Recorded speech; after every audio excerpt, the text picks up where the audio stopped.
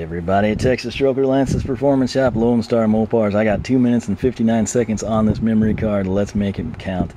Gonna do a crimp test. We're gonna compare the classic quintessential Channellock 909s, very similar products, some you might have from Klein, so on and so forth, to some really fancy ratcheting crimpers. This is the Taylor 43400. We've showcased both of these in standalone videos. I've got this one set up with the insulated terminal die. So what I've got to work with here, I've got the same brand, I can't tell you which one, but they are the red 22 to 18 gauge terminals. We've got one male, one female. I've got some 18 gauge speaker wire because, hey, it provides me two things at once. I'm just going to quickly use the cutting edge here. So the Taylors, obviously they're not going to be able to cut. Oh, it was like butter, and it provided that satisfying click. Now I want to strip these apart like so.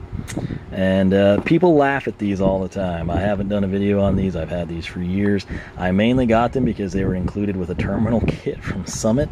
And if you laugh at them, I want you to watch that. Did you see how perfect that was? I didn't have to use a razor blade. I didn't have to sit there with pliers and spin it around. I just did that. And it was so smooth, so satisfying.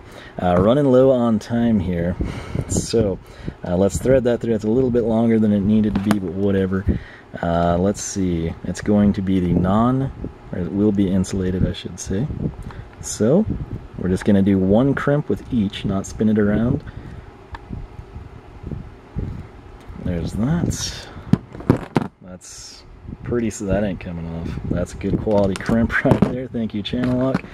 I've got about a minute to work with here, assuming the batteries don't die. We'll come in on this one, thread the wire through, and here we are. I'm trying to think of the best way, I guess, to come in and showcase it like so. Having a hard time seeing with this one. Alright, I think I've got it in the jaws properly. I don't know, but I'm in a time crunch, so there I go.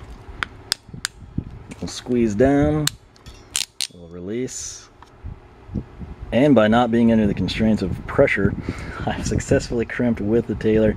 I gotta say, it's a little easier to use the Channellock, but this crimp came out fantastic as well. I'm running out of time here, but the bottom line, put them together, pull on the wires, they're golden.